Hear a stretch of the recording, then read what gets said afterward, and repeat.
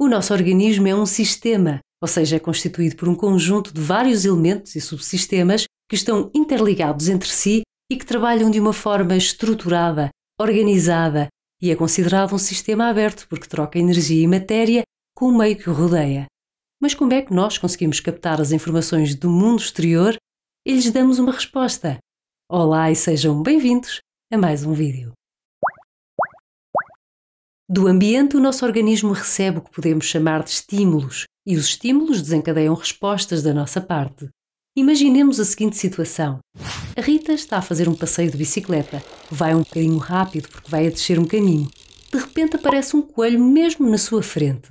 Ela só teve tempo de dar uma guinada para a esquerda e mesmo à última conseguiu desviar-se e seguir o seu caminho.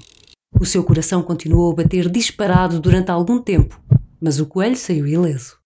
O organismo da Rita teve de captar o estímulo, comunicar internamente e várias partes tiveram que trabalhar em conjunto para que o acidente fosse evitado.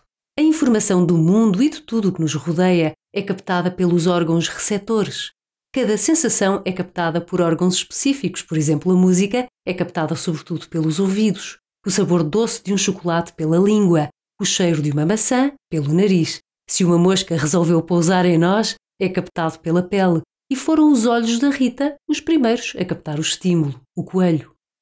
Quando ouvimos falar sobre órgãos receptores, normalmente só nos lembramos dos órgãos dos sentidos, os que falámos mesmo há pouco. Mas existem mais, os que são responsáveis por captar as sensações de movimento, de força, equilíbrio e orientação.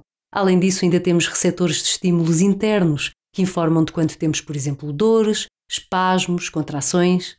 Após os estímulos serem captados pelos órgãos receptores, são enviados para o centro coordenador, o sistema nervoso.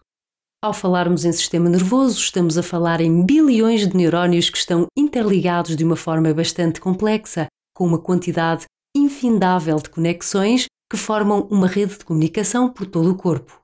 O sistema nervoso é constituído pelo sistema nervoso central, onde se incluem o encéfalo e a espinal medula, e o sistema nervoso periférico, constituído pelo sistema nervoso somático, onde se incluem os nervos sensoriais e os nervos motores, e o sistema nervoso autónomo, que tem uma divisão simpática e outra parasimpática.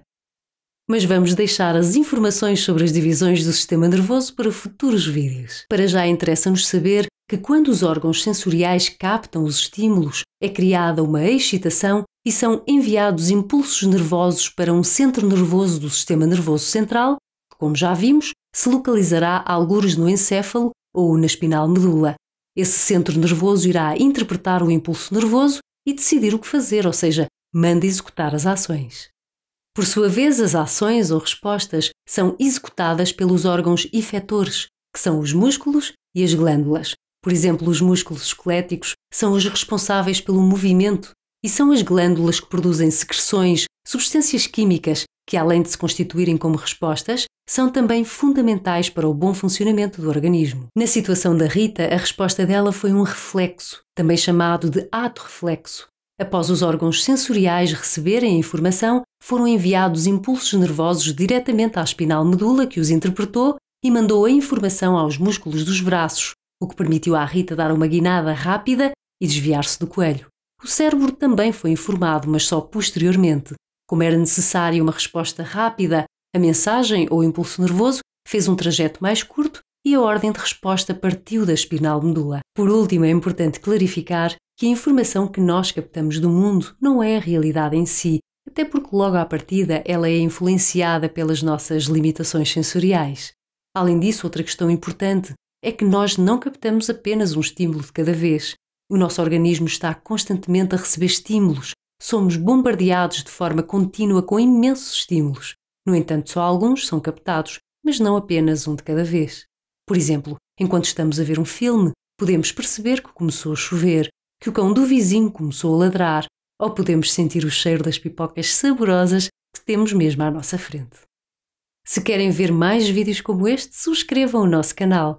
Deixem também o vosso like e partilhem o vídeo com os vossos amigos para conseguirmos chegar a um maior número de pessoas. E até ao próximo vídeo.